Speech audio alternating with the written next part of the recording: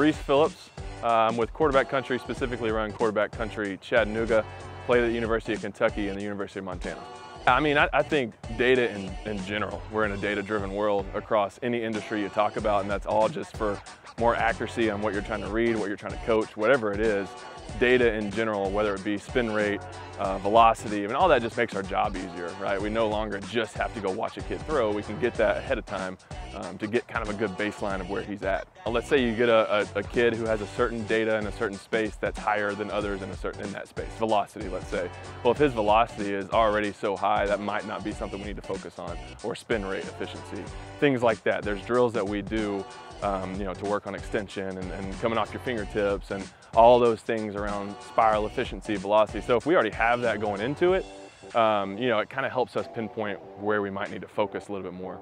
Disassociating the upper body from the lower body. That's really where we start. You see that a lot today, right? You don't see a lot of vertical passers from here anymore, right? That's how Tom Brady's still playing at 45 because he's now here, right? So all those different types of things from an arm slot, but really we start with the front shoulder, making sure that stays closed off and really disassociating the upper body from the lower body.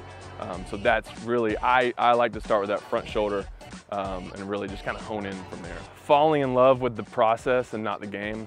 I think that's very relevant today.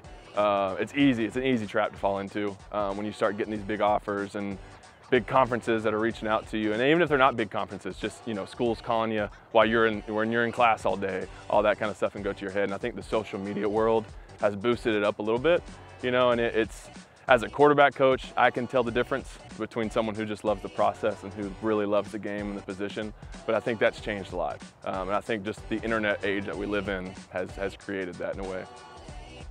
Absolutely. I mean, I think having, and that kind of goes back to how's the position change and all that kind of stuff nowadays, these really specific camps, they're just getting even more specific to this position, right? Even when I was getting recruited, the position wasn't that specific yet, right? And like really drilling even specific training just for quarterback play.